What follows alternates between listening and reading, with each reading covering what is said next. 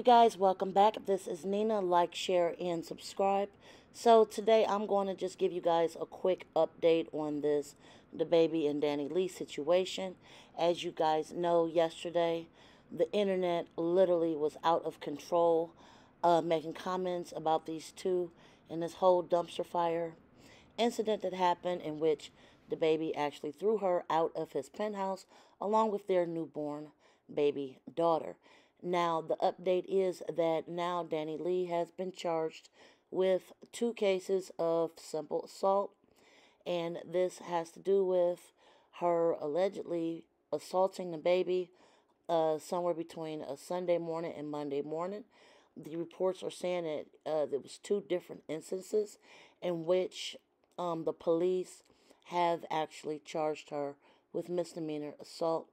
And again, you guys, while I know a lot of people are making fun of this situation, and I know a lot of people are kicking because DaniLeigh really thought she, was about to get a breakout role dealing with him and furthering her own career. And not only that, disrespecting a lot of black people in the community, which are still upset with her concerning that yellow bone situation. I just want to say this. I don't feel bad for DaniLeigh. I really do feel bad for that child that is going to be placed as a ping pong in this situation. Um, I just, I just wish that people would think more clearly about who they are laying with versus trying to chase a bag per se. And Dababy is not an angel in this entire situation. He has had several run-ins with fans and various people himself, including that Walmart incident. So this is I'm just going to show you guys a couple things that Dababy had put out. And he's basically, in this message, was accusing DaniLeigh of being aggressive. And that's why he had to make sure he had it on tape and documented for his own personal,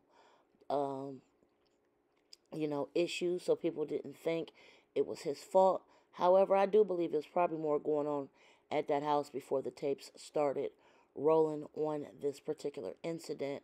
I just think that Dababy wised up and just started filming it at a point so he didn't get in trouble, because people are giving him side eye, because he's been involved in so many different instances.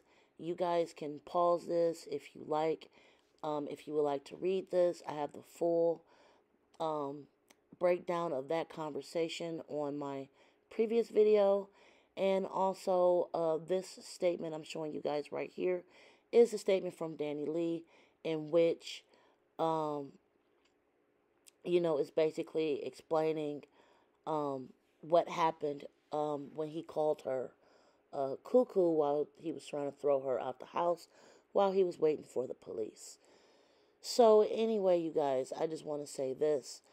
Sometimes clout chasing a bag, whatever you want to call it, I think people really need to start pursuing more independence with themselves and not be chasing these rappers or these thugs around like they're going to take care of you just because you look a certain type of way, gaslighting you to death, and you thinking that you're going to get a different outcome than other women.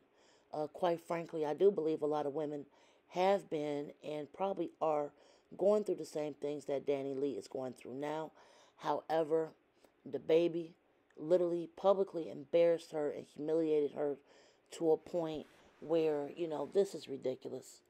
And like I said before, nobody is suffering besides the children in this. I at least hope they can get some kind of common ground to raise that baby properly. However, this is not a good start. Tell me what you guys think. Like, share, and subscribe.